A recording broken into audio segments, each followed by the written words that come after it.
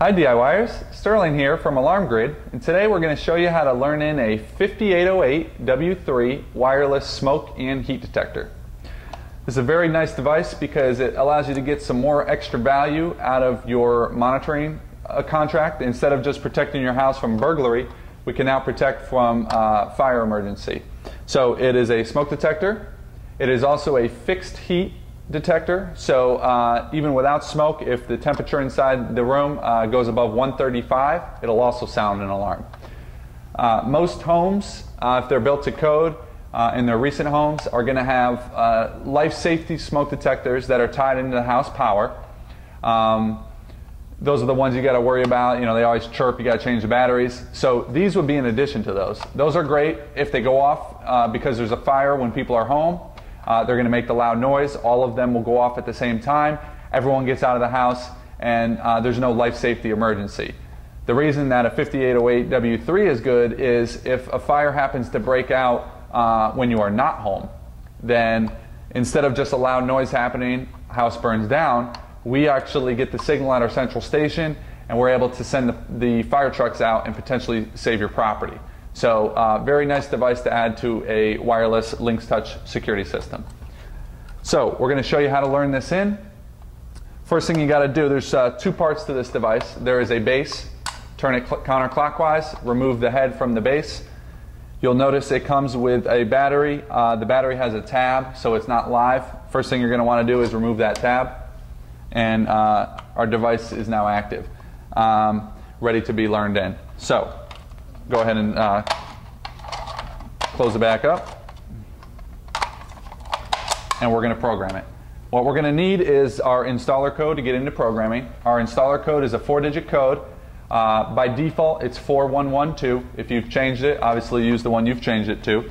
To get into programming mode, you click More.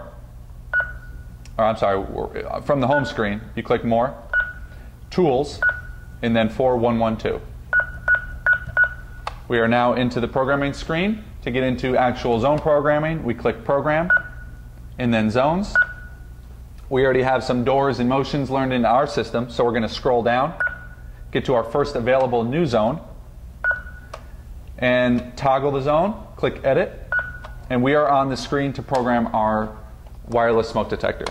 So, with every wireless Honeywell device, you can auto-enroll the serial number, or you can actually physically type it in. With most devices like the doors, door sensors, and motion detectors, the auto-enroll mode makes it a little bit easier.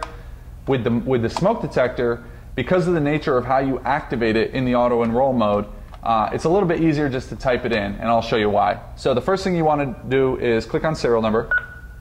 We're on the screen where you have your touchpad, keypad, and you would just enter your serial number.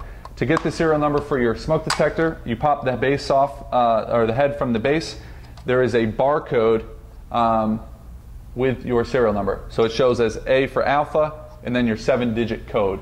So it looks a little different than other devices. You normally have your A alpha, 3 numbers, -4 numbers. This just shows it as the straight 7-digit string. So again, to auto-enroll mode, you would actually have to twist the head from the cover one time.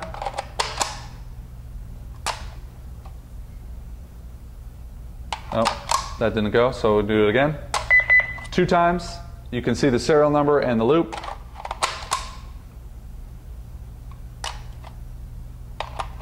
It's not taking. We'll do it one more time, or a 3rd time. This is highlighting why the auto-enroll mode on the smoke detector is not the best way.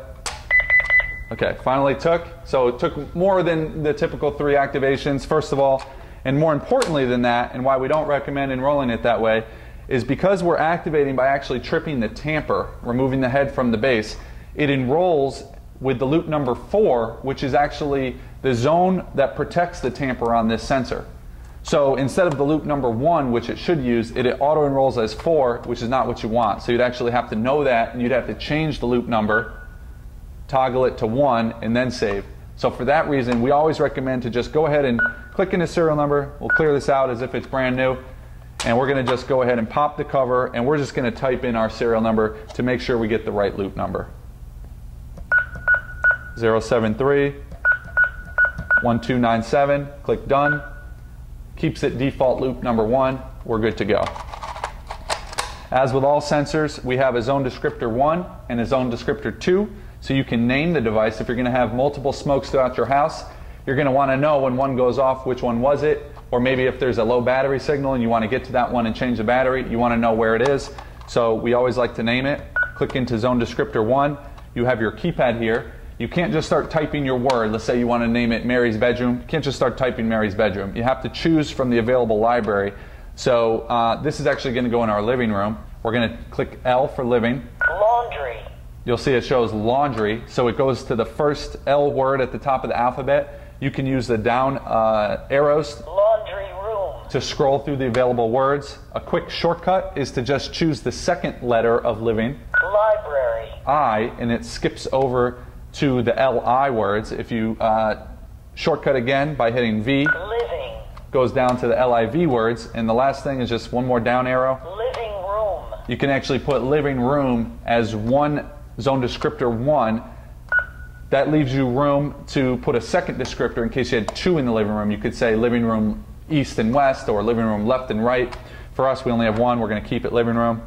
Next step, in device type, we're going to choose smoke detector because that's what it is. By choosing smoke detector, we have limited the available response types to the 2 Honeywell zone response types that you would use for this sensor. So fire no verification or fire with verification.